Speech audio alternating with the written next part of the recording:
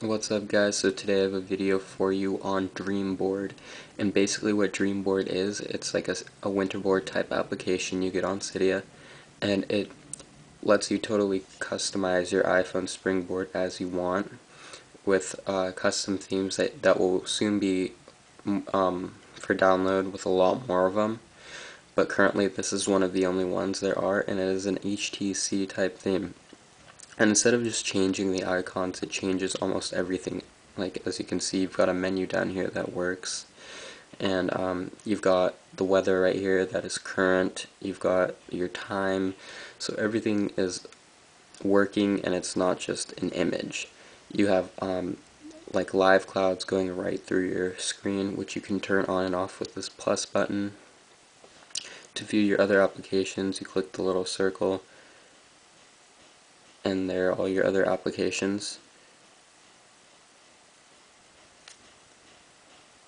You can also edit your home screen, which I'll show you how to in a minute, but you'll be able to change the applications that you want there.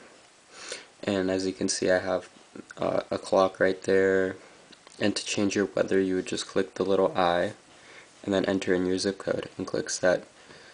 So it's a pretty nice theme. They'll be having more in the future, and it even tells you how to make your own themes. And also when you click here, sorry about that, when you click here to check your applications, if you have the clouds on like that, you'll see them going through like that.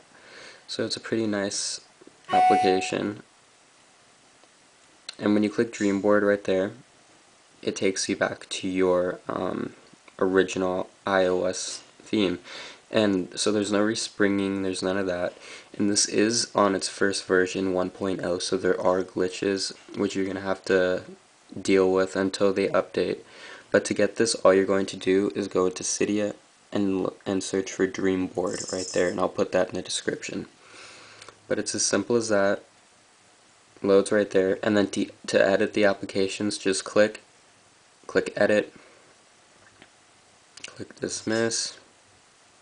You'll see them all be highlighted like that, and then all you're going to do is click on the application and then just choose one. So it's as simple as that. Choose an app, put it there. When you're done, click the home button,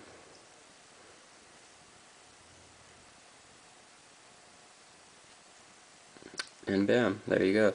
So that is DreamBoard for iPhone, and it is recommended that you use it with iPhone 4. Don't use it with the iPad because it doesn't work, and you can use it with the iPhone 3G or iPod touches. It just may be a little glitchy.